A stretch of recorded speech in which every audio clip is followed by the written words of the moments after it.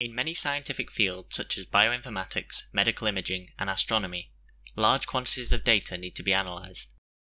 This can involve large-scale and repetitive processes in long pipelines of different tools referred to as workflows.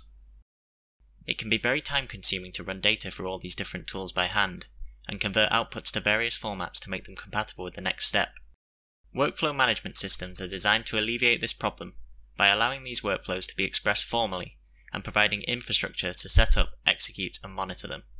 This formal expression of workflows allows for scientists to easily share and reuse them. Crucially, they can also be used to verify results of computation for published work. However, there are many competing standards for describing workflows, which is a barrier to this aim. Currently, there are over 100 different data analysis workflow systems, with no interoperability between them. The need has arisen to have a single common standard, and so the Common Workflow Language project was created, an open standard designed to express workflows and their tooling in groups of YAML-structured text files.